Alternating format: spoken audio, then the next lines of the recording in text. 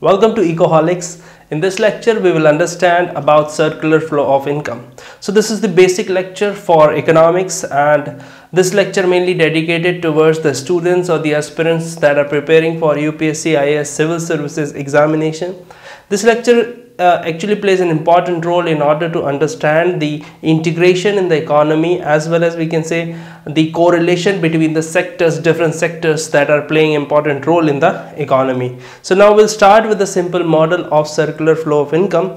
Now first of all, we need to understand that why it is called as the circular flow. Now why it is called circular flow, because there is no beginning, no end of this particular flow. So how income flows between the sectors, how goods and services are traded in the economy, this is how we need to understand in this lecture.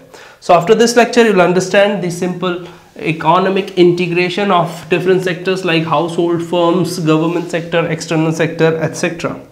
So here we are drawing simple we can say circular flow. First one we have here is households.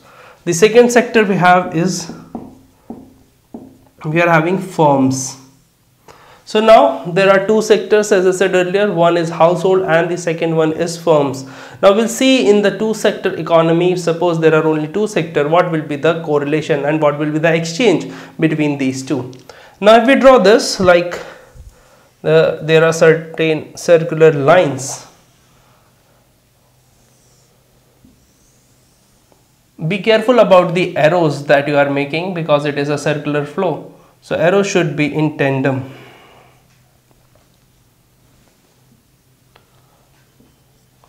Now here suppose there are firms and the households. So if we say that what households are getting from the firms, so in simple sense they are getting goods and services. So firms, what firms are doing? Firms are providing certain amount of production and services towards these households. Like for goods, we can say firms are producing the mobile phones, and these are the goods, and households are using these mobile phones. Services like education services, so there are a lot of firms providing education services, and households are the simple family, we can understand, they are getting or availing the services. In return, what firms are getting from the households? So these are, we can say, the payments of goods and services. So I'm writing in short just G and S. So suppose the firms are providing smartphones to households. What households are giving? These are giving payments for that particular smartphone. The same thing. Now what households are giving to the firms? Now households are giving factor services. So factor services is what households are giving to the firms. It means suppose households also includes labor. So suppose I am doing certain kind of labor in a firm. That particular thing I belong to household category, and then I am giving my labor part towards these firms in the production of suppose a smartphone. Now what in return we'll give? So we'll get the factor income. Factor income from the firms. So this is what we are getting. There are four types like wages, rent, interest and profit. So factor incomes generally given to the factors of production, and if these are factors of production provided by the household, suppose household provides certain amount of land in order to construct a particular industry, that so firms will give rent to that particular thing. Suppose household will give certain kind of capital, then obviously firms will give certain kind of interest to that. So this is how the two sector economy looks like. I'm moving away. You can, if you want, you can take the screenshot of this. Apart from this factor income, now if we include one important intermediary into this system known as the financial sector, or we can say banks in simple language, financial sector or banks. So now we'll see the relationship between financial sector and the banks and household and firms. So the same thing we can say. First we'll see what the relationship between financial sector and the household. Simple sense, household actually giving a lot of hard-earned savings to the financial sector, and they are borrowing money from the financial sector in order to purchase certain kind of assets. So we can say that borrowing for the perspective of house loan, vehicle loan, whatever it is, and they are giving savings like fixed deposit, current account, saving account, whatever they want to open it. The same thing is also like firms also, firms do save, so they will provide saving to the financial sector, and they will also borrow money. So borrowing money for their business. So this is the relationship between the financial sector and the two sector, that is firms and the household. Now what will happen if we include the another important sector? Suppose we'll include the government sector. Now this government sector plays an important role. If we first include that, what's the relationship between government and the financial sector? So we can say it is same, like government also saves certain amount of money in the bank, so saving or savings we can say, and here government is also borrowing money. Now if I remember the famous case of Iran petroleum controversy, where US denied that India cannot pay for the purchase of crude oil from Iran in terms of dollars, because there was a time that Iran was facing sanctions from United States of America. So what happened after that? India decided to pay in euro, but euro being the part, or we can say being a close ally of United States, they also denied and said that you can pay only 55% of the amount in terms of euro. So what happened about remaining 45%? So India paid in terms of the rupee. So here we can say that government of India borrowed money from the UCO bank just in order to pay that money to the Iranian crude oil. Also saving, government do save in the financial sectors. So these are the common examples of this. Now what is the important relationship between the government and the firms?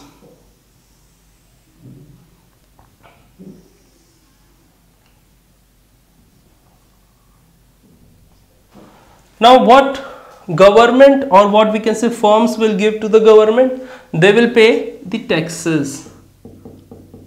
So here taxes means direct plus indirect taxes, both the taxes, because corporate income tax is the direct tax and GST, goods and services tax, is indirect tax. Now what in return firms are getting? Generally firms are getting subsidies. So firms are getting subsidies into from the government. So this is the relationship between firms and the government. Now if we come to government and the household relations. So what households are giving to the firms, or household giving to the government, is same, we can say the taxes, but here only direct tax will come, because household does not pay any indirect tax. So household pays generally direct tax like property tax, wealth tax, income tax, etc. And what in return they are getting from government? That is subsidies plus transfer payments. So subsidies are simple, like LPG subsidies they are getting, households are getting LPG subsidies. And what about transfer payment? Transfer payment in the sense simple, like the pensions, the unemployment allowance. These are the examples of the transfer payments given to the households by the government. Now if we add another sector, that is the foreign sector, or we can say the external sector. Now here what is the relationship between firms and the external sector or the foreign sector?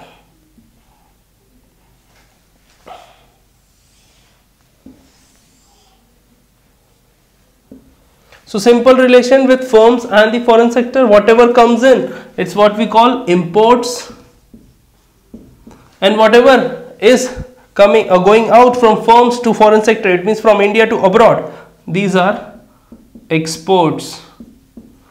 On the other hand, if we see what's the relationship between the households and the foreign firms, so what households are getting from the foreign, that is factor income or net factor income from abroad. You must have heard in the 12th class NCERT what is NFIA, that is net factor income from abroad. It means a particular household working abroad and sending back the some amount of money in the domestic economy. Like suppose your elder brother, elder sister, or your neighborhood, you can say in your neighborhood, someone working in United States of America, they are earning suppose $1,000 per month and they are using $900, sending $100 back to India. That will come under net factor income from abroad. So that is factor income for India. And obviously if the same is done by some US citizen in India, they are sending back to the certain amount of money to United States of America. That will obviously, that is the income paid out towards foreign. So that is the net amount, obviously after some calculation. So net factor income from abroad. What households are giving to foreign sector, external sector? They are providing certain services. So this is what we call the human capital. So suppose I'm standing here, I'm taking a live lecture in United States of America. So this is what we call the exporting services of human capital. So this is how the circular flow looks like, and if you want to take the screenshot you can take, but it's my personal advice that you should draw this particular circular flow into your copy. You'll understand far better than this particular picture. So I hope you understand, and if you like the video, please give a big thumbs up and please share with your friends as well, and do like or do share the Ecoholics with your friends, as well as subscribe on our YouTube channel. That will give you more insights into UPSC examination, especially related to economics as a discipline, because generally this subject is considered as a bit tricky. So here I'll make every concept crystal clear and very easy for your examination purpose.